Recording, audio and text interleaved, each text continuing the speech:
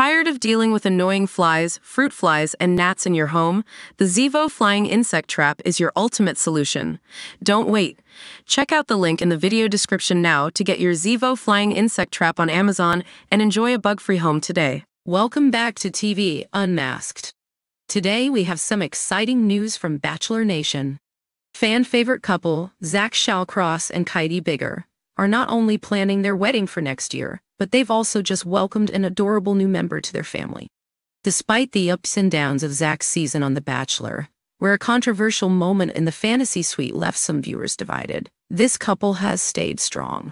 Kaity has shown remarkable grace in forgiving Zach, and their love story continues to captivate audiences. So, when are they tying the knot? Kaity revealed a few months back that they are eyeing an October 2025 wedding in Austin, Texas, where they currently reside. The anticipation is building. In addition to their wedding plans, Kaity and Zach recently launched a joint TikTok account, where they frequently shared glimpses into their lives together.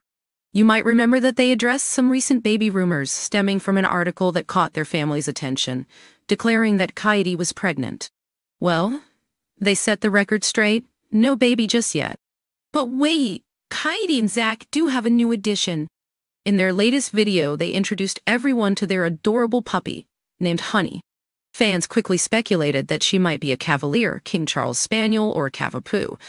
And aren't we thrilled to see this furry friend joining their journey?